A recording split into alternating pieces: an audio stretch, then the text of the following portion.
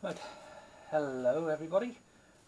Just doing a quick short video to show you my fruit press that I made, because it's going to be for sale on eBay, so I just thought I'd show you a bit about it. All handmade, out of wood and stainless steel. It's got a bit of a quirk to it which I made things a bit easier. Just to show you size wise, it's approximately 20 inches wide. Up top it's approximately 22 inches tall, and deep of course it's about 24 inches. I mean, with the height, with the wheel on the top, it's going to be a bit more. Everything's all bolted, they all come together. These all bolt all the way through, that comes out. Same on this side, that comes out, this post comes out, same as this one comes out, and this is separate from these two, so they can all be packed away nice and easily. Easy to put together. Leave these bolts in and stick them up, then these will come apart. Then all you do is put the bolts through, tighten them all up, and all done. All good, strong, sturdy construction wood, so it's all treated, and I've put a preservative on it as well, just to keep it nice and free from any too much stains and everything else, whatever you're going to use it for. Have used this many times now for making cider, perry for pears and all that, but I'm not ready to be using it anymore, so it's a case of see if I can set up somebody else can make good use of it. It's a one-off, complete one-off, because of the what I've done to it. Right, as I was saying, all handmade base. Formed by myself, took quite a bit of doing, but yeah, that just sits over the top like that. Here we go, we have the mesh on here for where the juice and that comes out, whatever you want to use it for. It's got lugs on the inside, which that sits, it stops it from moving about too far. That sits on the top there. Right, for the main part of it, we have this big stainless steel wheel, and I made a bracket for it as well, which sits on top. So I'll just put it on there. Bear with me because it is quite heavy. Sits on top there. Line up the holes once it's in. There we go.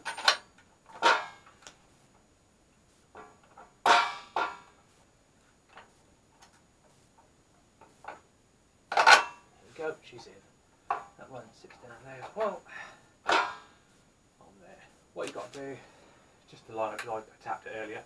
There we go. That lines up there nicely. On there. And what you have is another bolt with that on the end. Once you've got these lined up, I haven't tightened them all the bolts up. Just for showing you. So once they're all tightened up, they won't move. This does actually go in a little bit easier. There we go. That's in. There we go. And then the other side goes on. That's it. Right. That's solid. That isn't going to go nowhere. What you have to do is put your pulp, of course, in there. Before you're done, this will tip up and flip over this side, which so it leaves it in place. And then put the pulp, everything else inside there. You've then got plate, which I made up, which then sits on top of the pulp on the inside. So that sits on the top there like that. That then is what you use to press down the pulp. And then what you do is you wind this down. Once it gets on top of the plate, you can then turn the wheel, whichever way, that way. Turn the wheel. On there. Just keep turning the wheel. This, once it gets pressure on there, will actually hold, so you can do the wheel, and that'll press down. Then you might need, when you get so far, spin it back up again. Put probably some other pieces of wood if you want underneath it. That will then give you that much more space, so you can then press down a little bit more. So then it makes it you get more juice out of it. Quite effective. It's really good. Because of how I wanted something a little bit different, so this works, see how you get on. Right, we'll take this one out again, and this is what makes this one a little bit different to other ones. So nice and easy. Fact is, down there, you have a new adaptation to it, which I made up, which is this. It's Gametic, which is a bit more refined to that bit which I use, which is a lot better. This, I'll put up this on the back there, it all comes on there, it's all again all stainless steel. This then comes up, sits on the top, so that way you can put your pulp and everything else, put your plate in, that will then sit on the top there nicely, and you can pull it back out again, so it's nice and easy to work and to do with. That then sits on the top there, just so it doesn't go too far, just a couple of stays. Makes it easier. Put this in as well, which makes it a lot easier, a little bit easier than the other one. And that's it, it's on. As easy as that. So, like I say, when you want to change, put new pulp in, you just undo this again. It doesn't have to be mega tight. And then you just lift up, put on, done, put it back down again. Put it all back in, there you go. Easy as that. Put that in there as well. What I've done, well, I've got an adapter which goes on the bottom. That threads up in there. We then got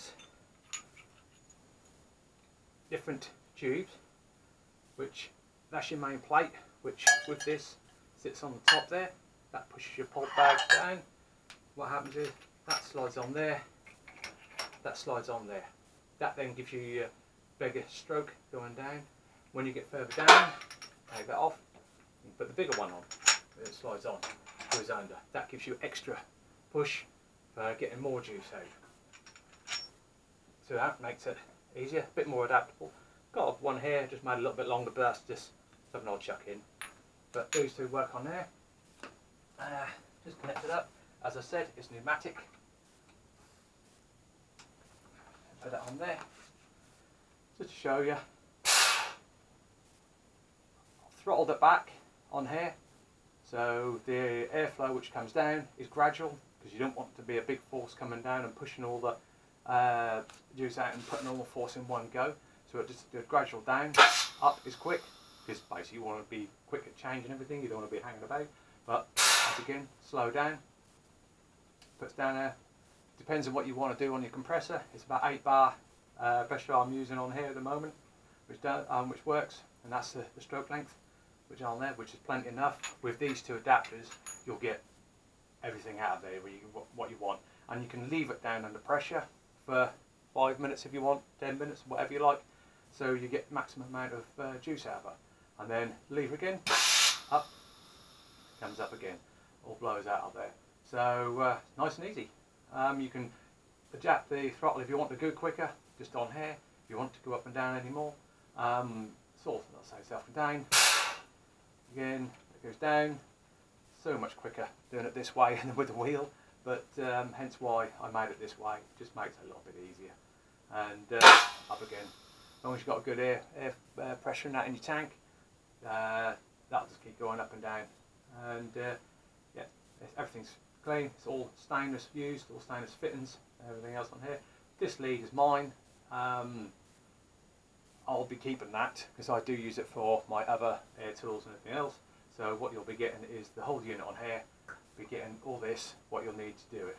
What you will need, I'll see if I can find one adapter on here, but you can get them online. They're cheap enough, and these leads they're cheap enough online as well. So, but it's just the main body. What you're getting, a one-off, handmade wood, stainless steel fruit press.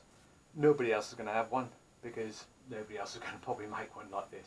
But it works a treat. It's worked for us. We've had gallons and gallons of cider and perry out of this, and it's still clean. We keep it clean. It's stored dry. As long as you keep everything, all the wood, as long as you dry it all out, after you've got juice and wiped it down, sanitize it, you won't get no mould and that. Store it dry.